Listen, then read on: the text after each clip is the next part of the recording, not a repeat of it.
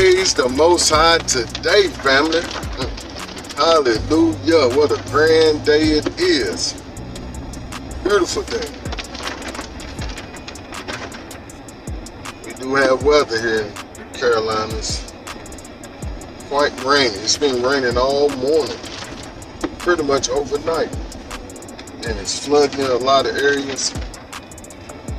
I think the Most High, He's keeping us safe. And we're able to get to our jobs safely.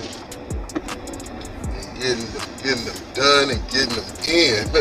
Praise the Most High. I like this idea. Family, it is an absolute joy being able to speak for the Most High.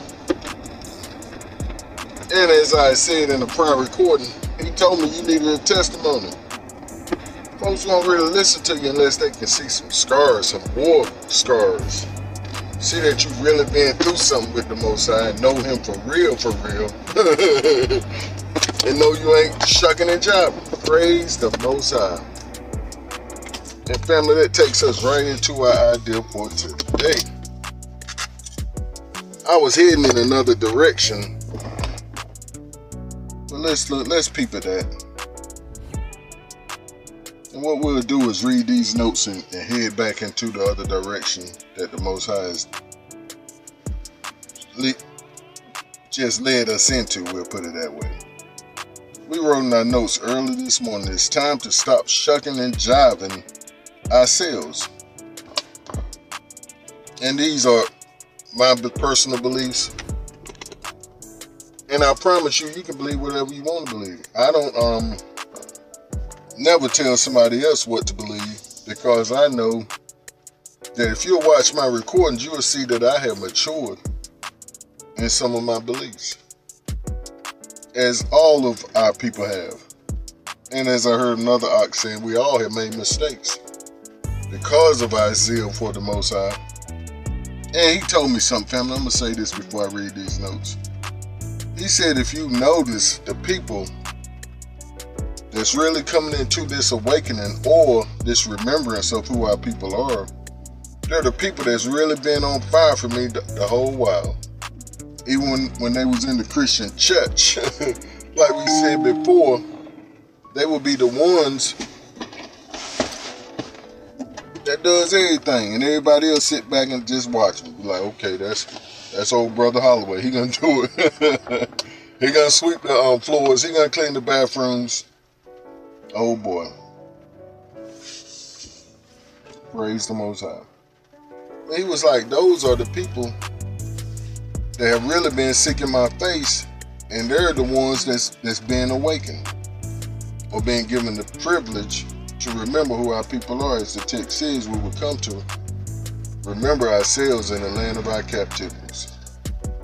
But like I said, these are my personal beliefs, and if we come on this channel trying to speak against this, then we're going to block you or whatever we got to do to erase your comments or whatever, because we don't want to give people the wrong impression of what we believe, and that it's okay.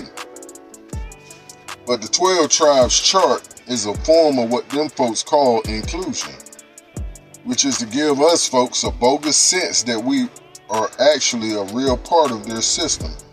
However, we are not and never will be. And we don't want to be, now that we know better. But that's what that 12 tribes chart is. It's a form of trying to include everybody else into your struggle in hopes that you'll get a win. Still trying to depend on men. Like we spoke in a prior recording, like when we was up in them rooms, you had everybody patting you on the back, giving you them hugs, get a chip, and you feel pretty good about yourself to say no for another day or so. But the problem is, when them folks ain't around, what you gonna do when that liquor go calling you? What you gonna do when that weed come calling you? What you gonna do when that cold bill come calling you? And even worse, what you gonna do when that old gal come calling you, that old beau come calling you?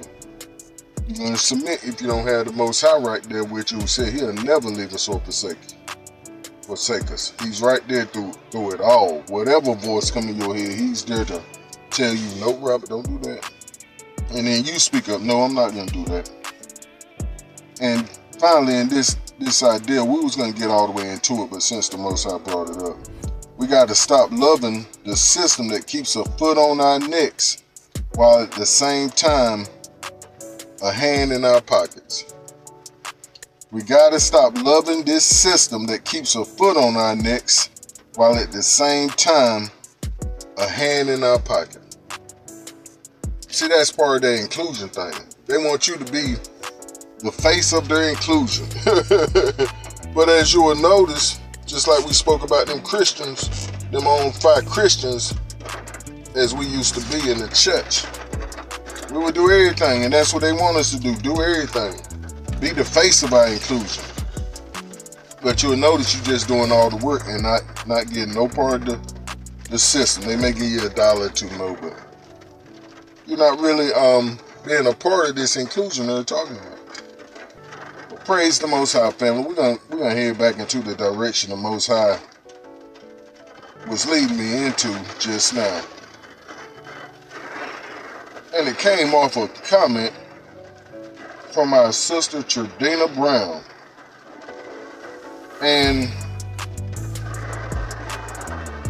let's read what she said. She said, yes, sir. But let patience have her perfect work, that you be perfect and entire, wanting nothing. And that's James 1:4. She said, teach it. Shalom, shalom. Praise the Most High for that, coming from our sister. And this is what we wrote back to her. Shalom, my sister Tradina, and praise our Abba God today. I was just contemplating this patience thing again last night or early this morning, and how it has become easier waiting on the Most High to act as I continue to give him my every concern / word. He then unpeels each of them like an onion right before our eyes, or my eyes. When I was in the hospital, the doctors kept coming back telling me that they found something else wrong with my body, and that they needed to do another surgery or give me a different type of medication. During the process, I got out of belief and worry for a brief second and went to Abba saying, Pop, I'm tired of these folks steady coming to me with something else. He whispered in my ear, Robert, have you noticed that every time something comes up, we knock it down? And every time something else comes up, we knock that down too. I said, you the one doing all the heavy lifting? He said, without your belief, I couldn't do a thing on your behalf. We are a team. We must endure hardship as good soldiers. Told our sis for the reminder I needed it. And just as I was contemplating this idea and what we was going to speak on this morning, the Most High reminded me of what a good soldier, how he endures hardship. See, family, a good soldier is not going to get up and try to run away from the battle. Oh, boy. He's not going to go complaining to his officer, his commanding officer. See, his commanding officer is just that. He gives commands.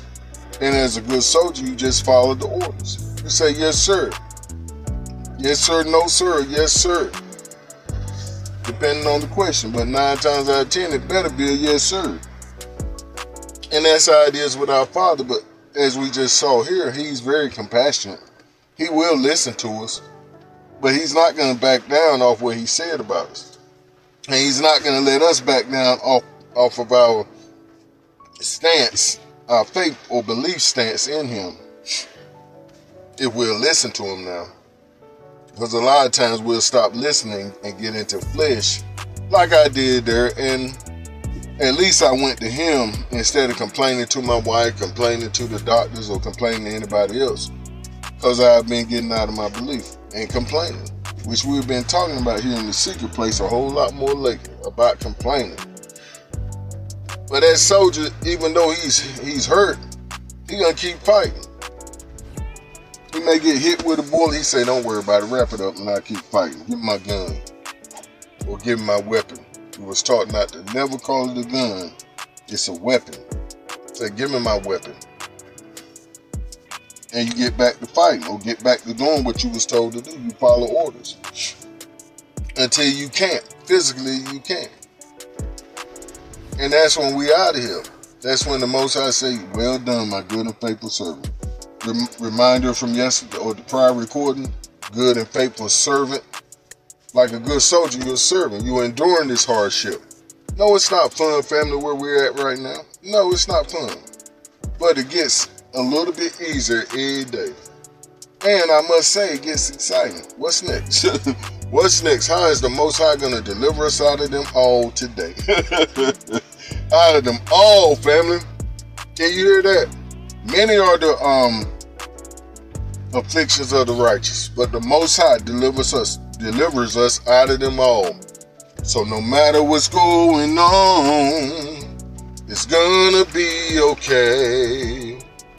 And no matter what's going on, it's gonna be alright. No matter what's going on, it's gonna be okay. With tears in your eyes, you keep on singing.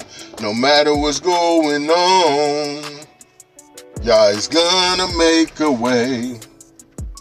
Yes, He is. Yes, indeed, family. Trust Him. Continue to trust Him. And that's all we're going to do today. Just give this word of encouragement. That no matter what you see, don't take your eyes off Him. He'll never leave you or forsake you. Praise the Most High, family. Hallelujah. Stay up and keep pushing forward in the right direction. Shalom. Yes, indeed.